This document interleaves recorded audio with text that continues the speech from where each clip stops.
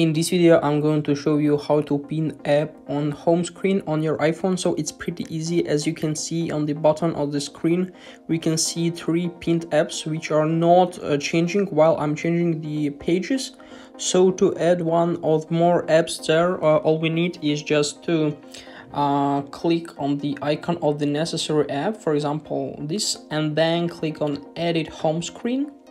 So now we can change the position. So click on the necessary app and hold your finger, and now just put it in this area and just turn your finger off, and then click on done.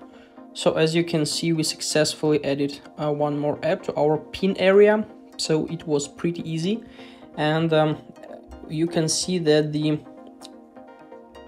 the maximum amount is just 4 apps, so you cannot add more than 4 apps there. So guys, I hope this video was useful for you. If it is, please like this video, subscribe to my channel, and write your comment. Goodbye.